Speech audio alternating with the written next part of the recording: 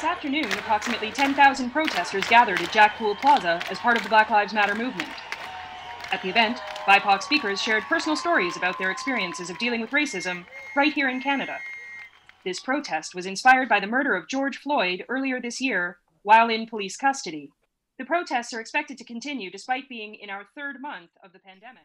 They look at the rioting without understanding why people are angry.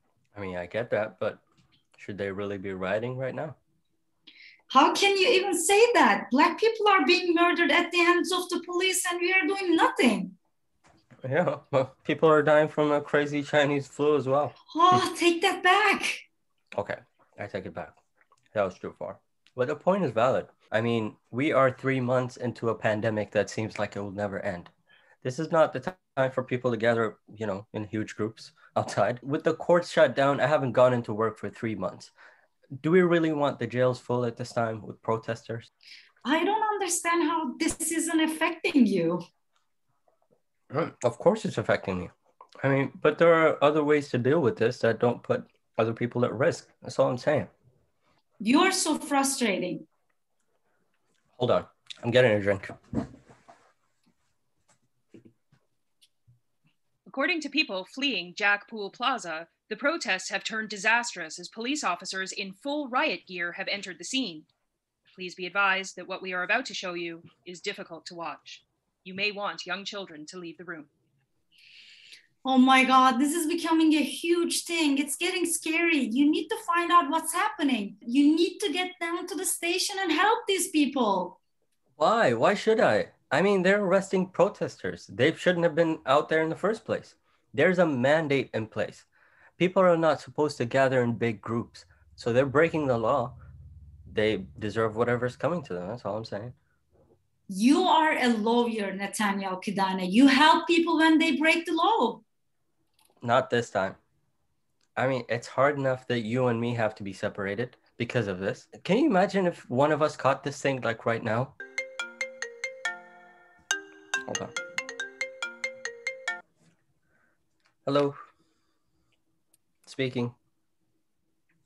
Yeah, we've got the news on now. I see. I understand. No, I'm not leaving. I'm sorry. I'm not leaving the house right now. Yeah, I hear you, but I'm not leaving the house right now because we're in the middle of a pandemic.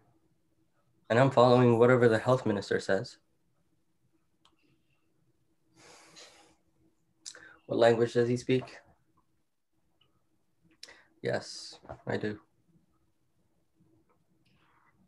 Who is it? It's one of the protesters. Someone from Eritrea has been arrested and they don't speak English. Where are they holding him right now? Isn't there another lawyer who can help? Call me back in 5 minutes, will you? Listen, there are people who need your help. Why are you so against them? I'm not against them.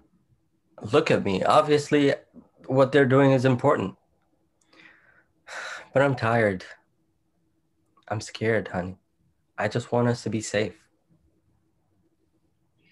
But how can you think we are safe when this is happening literally outside our door? It's only through this kind of protesting that we can begin to believe we will be safe. They look at the rioting without understanding why people are angry. I mean, I know why they're angry. It's because they don't look at us as individuals. All they see is a angry black crowd. I mean, they're scared.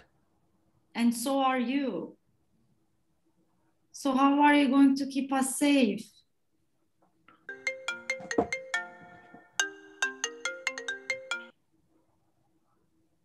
Hello?